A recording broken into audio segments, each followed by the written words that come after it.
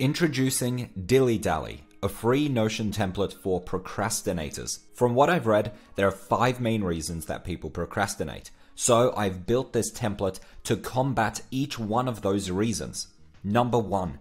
Tasks are too difficult / overwhelming. Issue number 2, we don't have a clear understanding of why we're doing the task. Issue number 3, we cannot concentrate / feel easily distracted. Issue 4, there doesn't feel like there's an urgency to the task. And issue number 5, you feel like you have too much on your plate.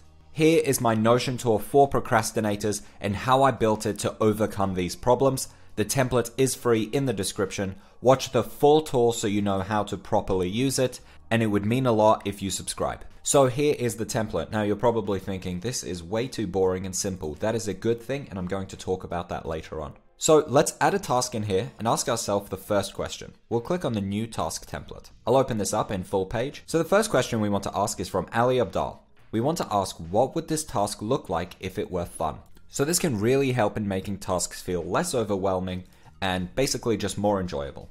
So I'm going to add a fake task here of write a report. So to me, writing a report sounds incredibly boring. So as Ali Abdal asks, what would this task look like if it were fun? So we'll do some brainstorming here. Maybe we could play Pokemon lo-fi music in the background. Maybe we could write this at a cafe. Maybe we could do a competition with a friend. Here you'll just want to brainstorm what are ways that I could make this task more fun. Now the next question comes from Tim Ferriss. What would this look like if it were easy? So basically we're asking, how would writing a report, which seems extremely overwhelming and difficult, how could we make that an easy task? And you're going to go through and ask these questions for every single task that you're doing. Now, obviously, it doesn't have to be for the 2-minute tasks, but any task that you do feel overwhelmed and you're procrastinating on, if you can ask yourself these 2 questions, they will hopefully help you in actually getting started and not feeling the need to push back the task. Maybe I could use AI to outline the report. Maybe I could transcribe and summarize a YouTube video on whatever the topic of this report is on.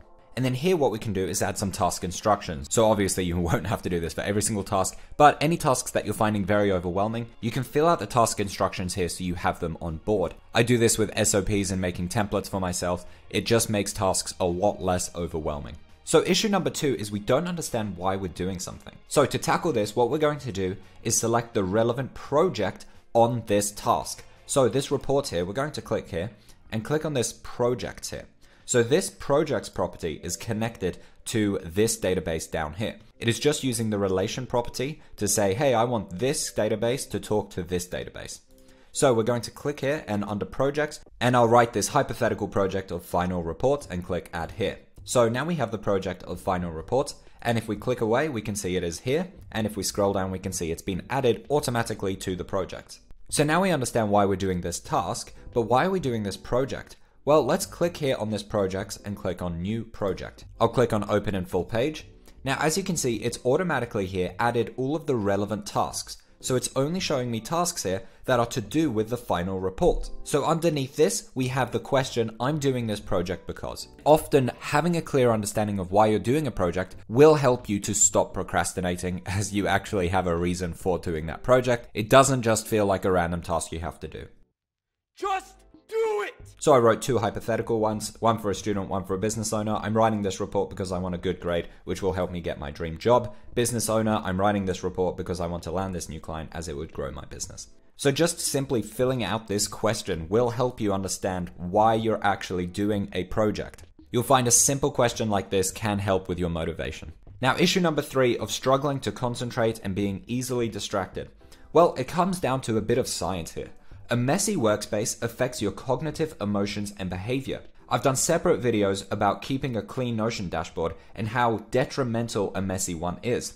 A cluttered workspace can have negative effects on your stress, your anxiety levels, and your ability to focus. Scientists at Princeton University Neuroscience Institute have used fMRI and other approaches to show that our brains like order and that constant visual reminders of disorganization drain our cognitive resources and reduce our ability to focus. So as you can see, I've designed this workspace to be as minimal as possible. Now, obviously that means missing out on a few functions, but we have a great task system here, a project management system, and a calendar in the one organized dashboard.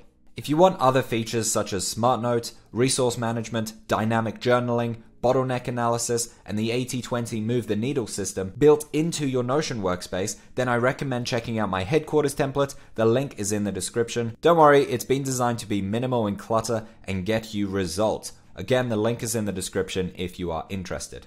Okay, so the next problem is urgency, and I've implemented 2 techniques to help tackle this. The first one is simply adding a date to when this final report needs to be done. So we're going to say the due date is on Saturday. I don't know why a report would be due on Saturday, but we're going to say that. So now, as you can see here, we see April 13th and we have 1 full day left. So that is not a lot of time to complete this. So what we have here is a simple countdown of days left. So if I change this to next week, you can see we have 6 full days left.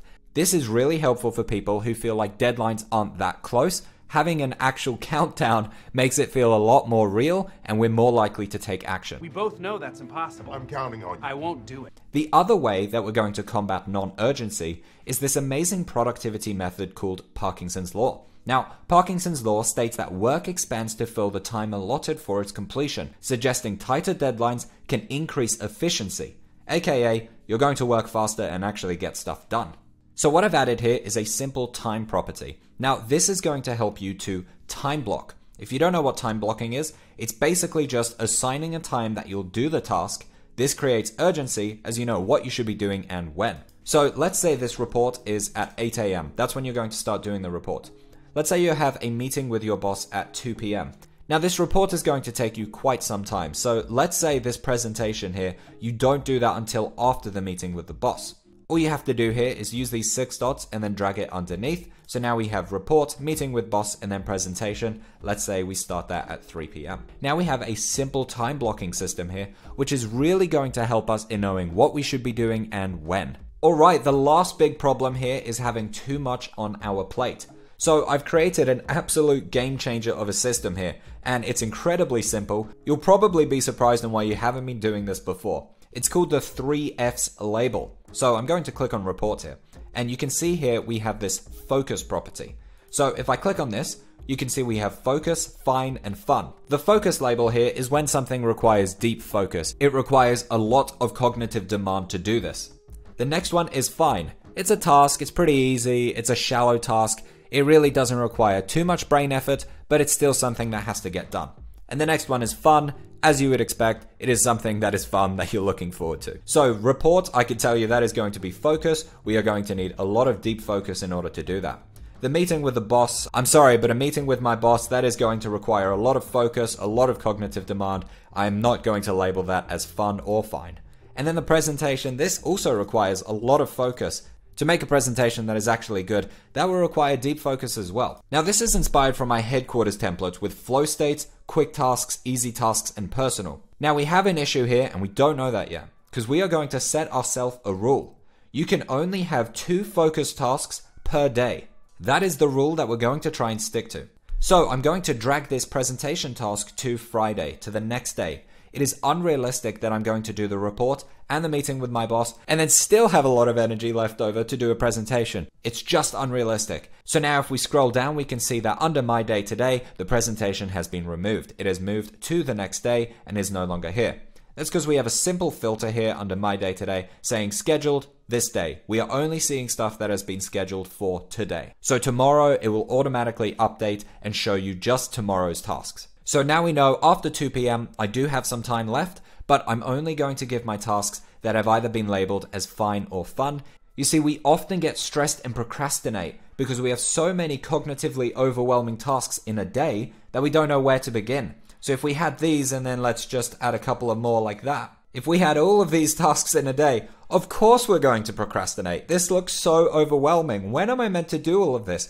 All of these seem like such big tasks. It's just unrealistic. So we're going to have the simple rule. You can only have 2 tasks per day that require deep focus. With these 5 techniques implemented into this simple Notion template, your productivity will skyrocket. Now, my headquarters template is built in with many other features to combat procrastination, such as time tracking, which has helped me massively with procrastination. Knowing exactly where my time is going, into which projects and into which buckets has made me so much more efficient and definitely decreased my procrastination. If you click on this video here, you can see the power of headquarters. It's my all-in-one Notion system for productivity. As of recording this, it has over 700 users with a 5-star rating, and it has been designed to actually get you results. Be sure to check it out here, and thank you so much for watching.